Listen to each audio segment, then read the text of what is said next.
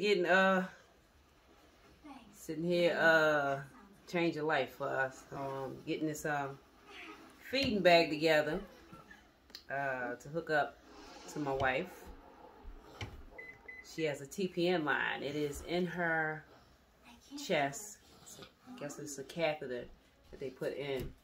It goes all the way down into her main artery. They're not talking about you. No.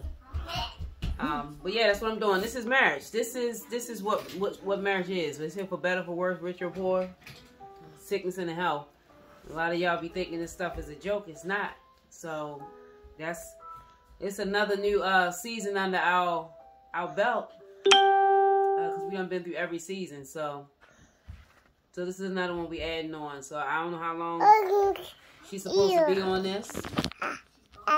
But however long she is on it, this is my job every night to hook her up, to get her feet together. So, along with my two medical fragile foster babies who got all of the other hookups to them, G-tube, trach, ventilator, oxygen. Now I'm adding my baby to the list with the TPN feeding bag, the feeding line, and yeah, that's what it is.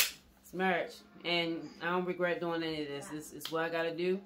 Make sure she get back to good health, and then that's just it. So, all right.